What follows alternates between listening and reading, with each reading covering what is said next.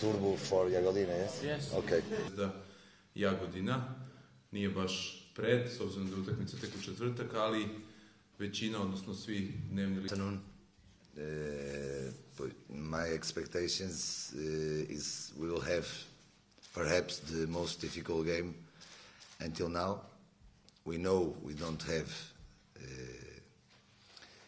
easy games, never at this level, but we know this maybe will be the more difficult game until now. Dobar dan svima i We have a very organized team. They can play in very different systems, 4-4-2, 4-2-3-1, 4-1-4-1, and they know how to do it. They have good individual players, many solutions for the team. They are doing a great season. They are in the final of the cup also.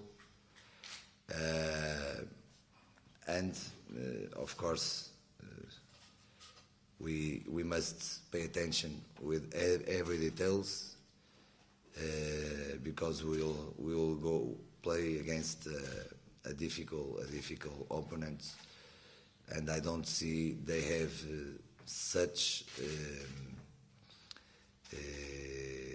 bad things.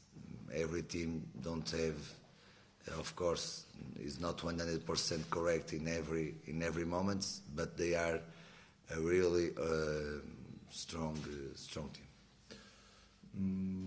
They have arguments, so we must be in the game at 100%. At this moment we can't be 95 or 90. We must do a game, a Red Star game. We must be a team in every moment. We must play what we know. We must fight what we know. We must be organized and connect the moments in 100% of our capacities, and we can't lose any time the concentration if we want, like always, win the 3 points. Mnogo teško takmici, zato igramo ko njih.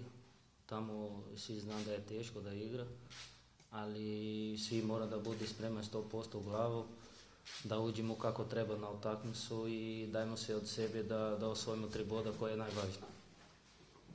U Jagodini očekuje možda i najteže gostovanje do kraja prvenstva, ali naši ciljevi se znaju, to su 3 boda.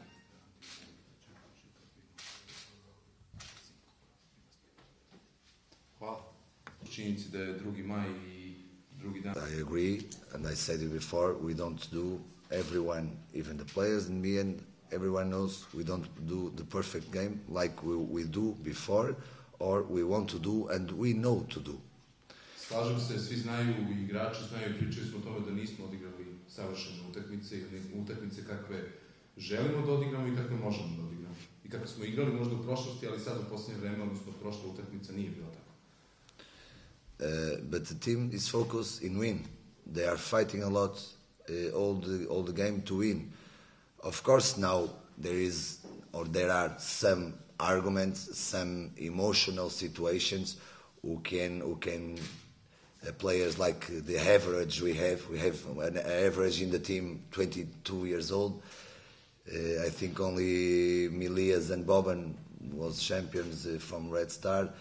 The other kids, they are fighting now for the first place, second, first. For the first time, they are, of course, emotional with this situation. They can't separate this because everybody talks, everybody in the street, in the house, in the outside of here, but they are focused to only in one situation, in win the game and do his job as best than they can, and that is what I asked to them. Of course, when I arrived, the situation is one. When right now the situation is other.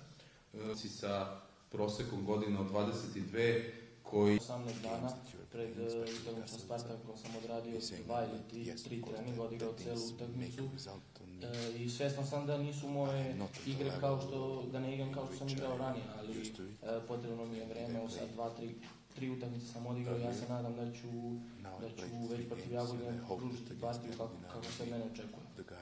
Pozicija levog veznog igrača, tog ofanzivnog, i ovdje igram već dosta dugo tu poziciju i u reprezentaciji također igram i levog i desnog bočnog igrača, tako da nemam problem s tim. Šta mene tiče, povredio ja bio van terena 6 mjeseci, to nije lako,